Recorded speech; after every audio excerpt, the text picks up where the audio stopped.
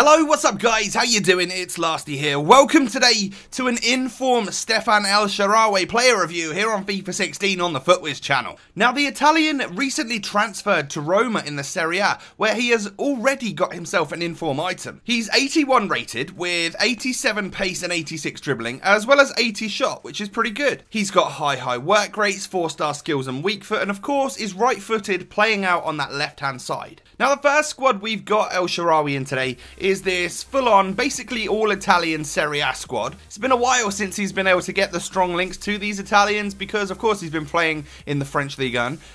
In this squad, we feature the likes of Chiellini, Marchisio, and Candreva, all sorts of decent players. But the squad I actually used him in was a 4-3-3 fourth variant squad featuring some other transferred items. We've got the likes of the new Bayern Taski, we've got Sunderland Jan Kirchhoff, and we've also got Andros Townsend and Dumbia from Newcastle United.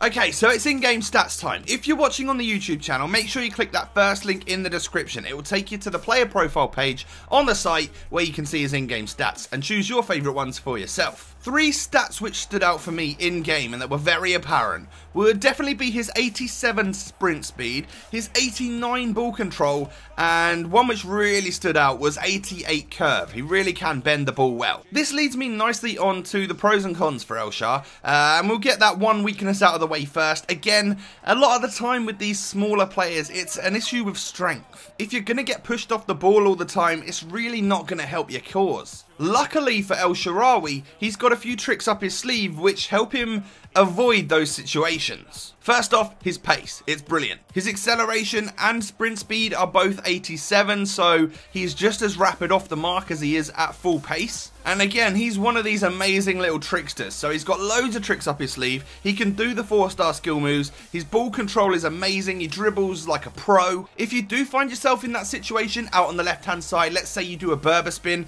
cut inside, you find yourself on the edge of the box, I'd recommend a couple of things. Number 1, just take a shot. Use the finesse button and of course aim for that far corner. Or 2, utilise the LT-RT dribbling and the no-touch dribbling. Get yourself inside the box. Perhaps you'll win a penalty. This is where El Shaarawy definitely thrives, is inside the box, where he can be really tricky, where it's dangerous for your opposition to make a tackle. And overall, I would have to say my entire experience was brilliant. He was one of the standout players in my team. I wasn't forcing the ball out to him, but his positioning was pretty good, so the ball tended to gravitate out wide to him anyway. Pick him up on the market right now, or of course try him out in the FUT Draft game mode. I hope you guys have enjoyed today, and we'll catch you next time. Peace.